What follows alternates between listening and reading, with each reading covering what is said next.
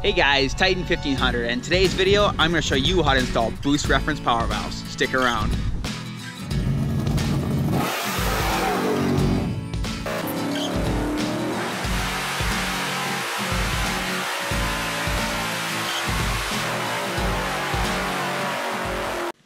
Okay guys, so first off, what is a boost reference power valve?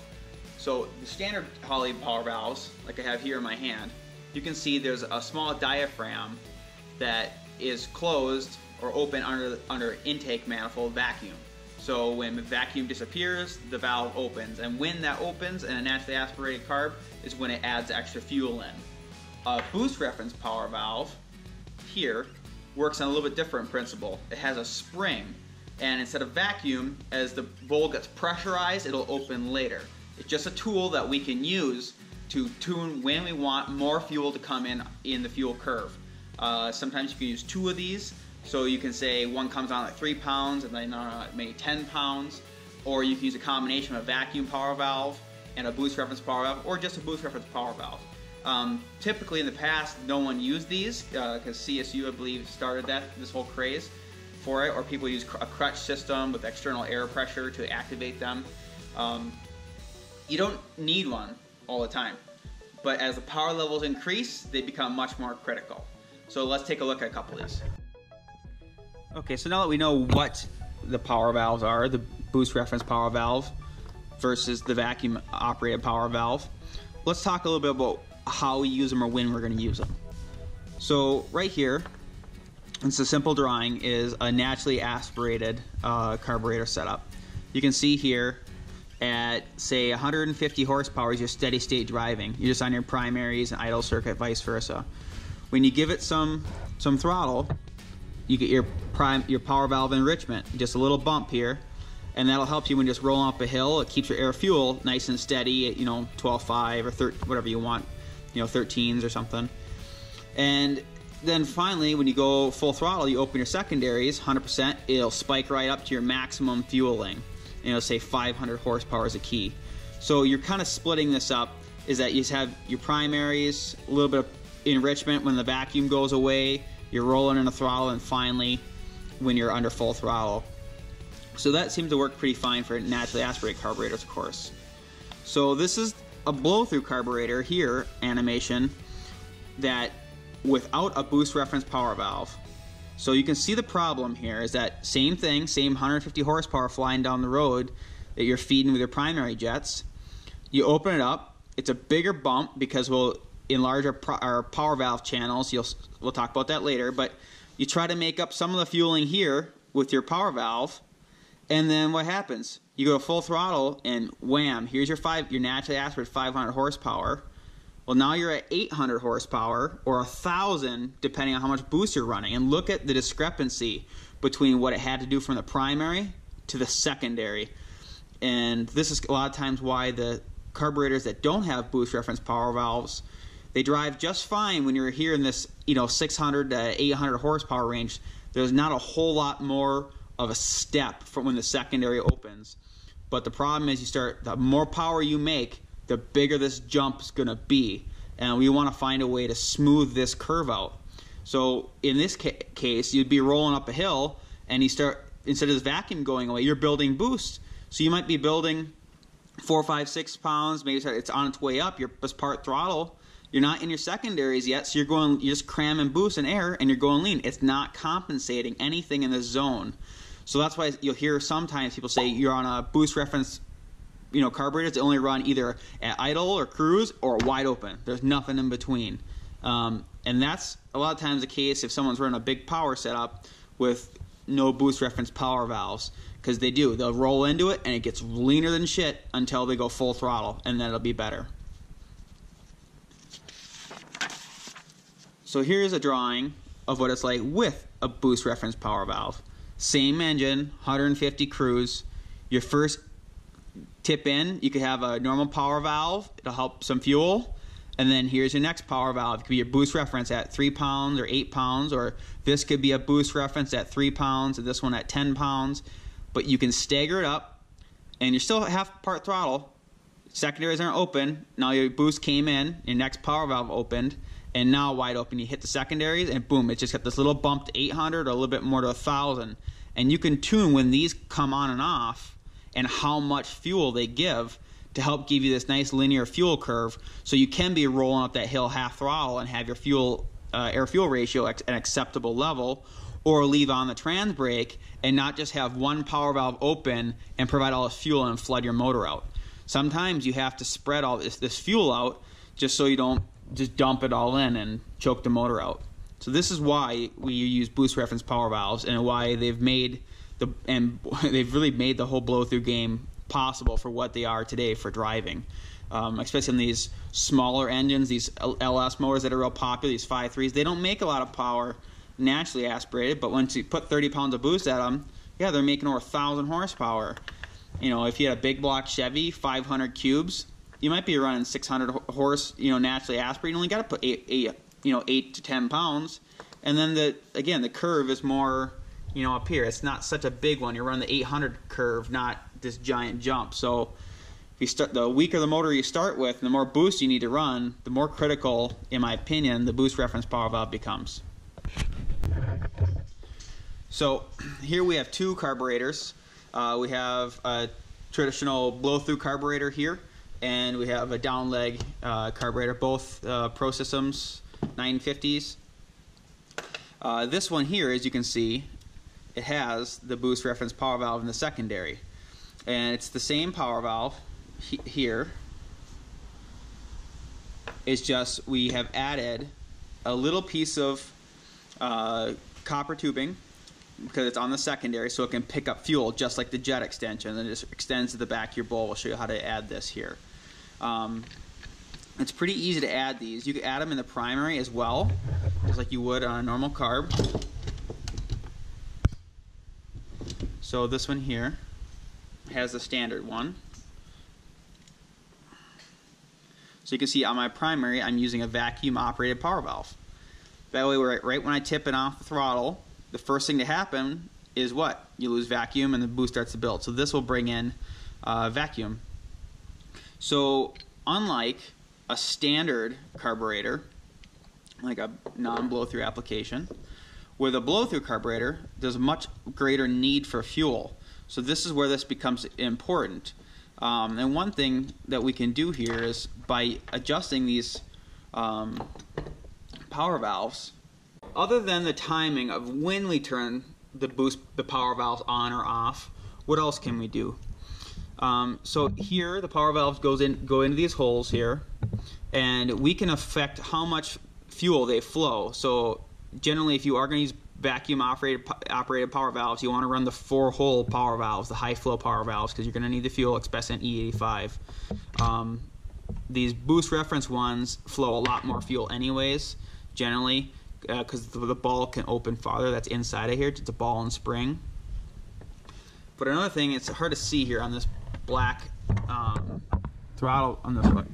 Sorry, hard to see on the black metering block, but here on the standard Holley block, we can see there's 2 holes in here, and this is off a 600 horsepower Windsor Ford, and he's running 93 octane. Look how small those power valve openings are. You don't need a whole lot of fuel, especially on gasoline. But again, they're only making up a little bit of discrepancy from the primary to the secondary. Maybe 7,500 horsepower max. On a blow-through carb, we're trying to smooth it out. Look how big those holes are, and they're not plugged. They're straight through. Those are 125. And sometimes you'll see 4 of them in this channel because people need a lot more fuel. So on this carb, we're going to run holes like this in the primary and the secondary to aid in the fueling. Okay, so what do we have to do to install the boost reference power valve? I'll put the links in for all the parts in the descriptions below, so you guys can get yourself your own boost reference power valve. But the key thing to note here is a few differences. These are both the secondary sides of the carburetor. It's the same main body, so I want to show a difference. On this one here, this one hasn't been modified at all. You'll see there's a huge lump in here, and that's not a big deal for a normal power valve. So a normal power valve, like it's right here, look at the boost reference. It's got this knob that sticks above. That's a problem. Because this is nice and low profile, it fits right in that hole. These ones do not. This will bump into this notch here. So you can see from this carburetor, we have ground the notch out. And it's pretty easy to do. All you gotta do is really get a die grinder and just take your time and just slowly work it out till it's nice and smooth.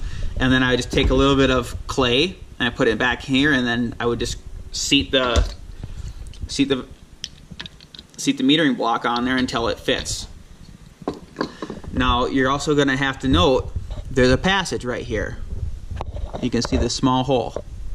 And on this one, it's right here. So generally, this is how this would get vacuum into this cavity and pull the diaphragm open to give you fuel. Well, we don't want that now, and we can't have that because we can't have the leak as it goes through. We have to seal this off, so when the boost pressure fills the bowl, it will open it. So we can't have it the same boost on either side, otherwise it'll never open.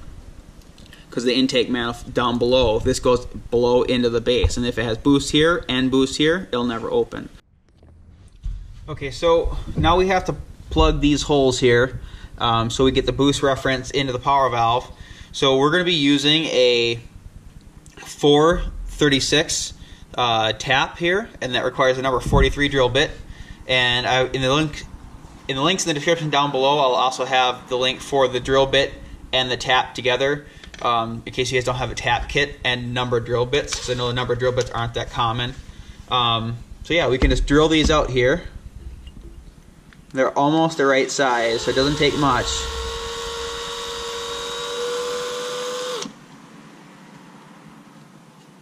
Okay, bottom one. That was the right size already. Okay.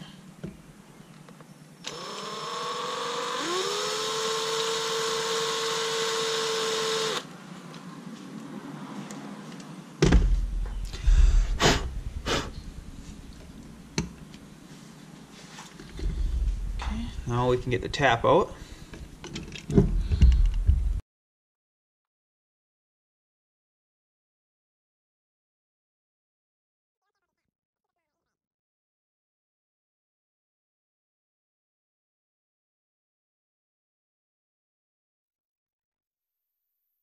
Part of the puzzle here is when we install this, how do we get the extension to come out so it can actually grab fuel? Just like the jet extensions here, you know, when you hit the gas, the front power valve doesn't need a jet extension because the gas is forced against it.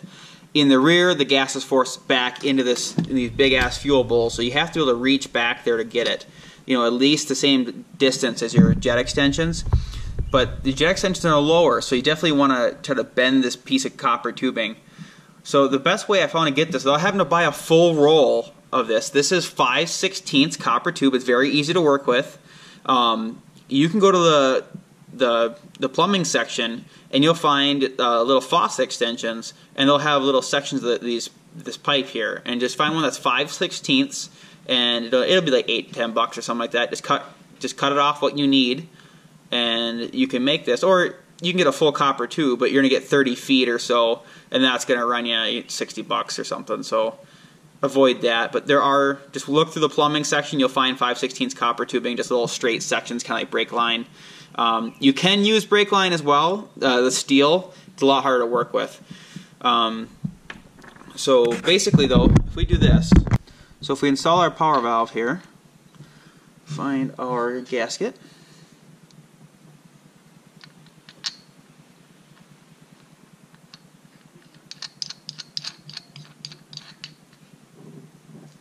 okay, so now we ground that out everything earlier. Okay, fits good. So you can just cut this straight and you kind of get an idea of how long it needs to be. You can see that there's a gap in between. You'll have to play with your own float bowls and figure out what it needs, but put it in there and make sure it fits right. The trick is though that the 5/16 is a bit too big, so you can see here, it's hard to tell, but on the edge it's kind of crimped in right here. All you got to do is just pinch at the pliers a little bit and then see if it's tight. Pinch at the pliers again, and you just want it's kind of like swedging it on there. You want it to be really tight. So that one is tight. This doesn't come off. But I bent it down so it's about the same level here, so it can pick up. But at the same time, if you bend it too much, you might not be able to get it out. So make sure that you don't bend it, too much. That way, once this is on there, there's no reason to take that back apart again. So I can, oh yeah, she's on there pretty good. I'll screw it back in if I want to take it off, but there's really no need.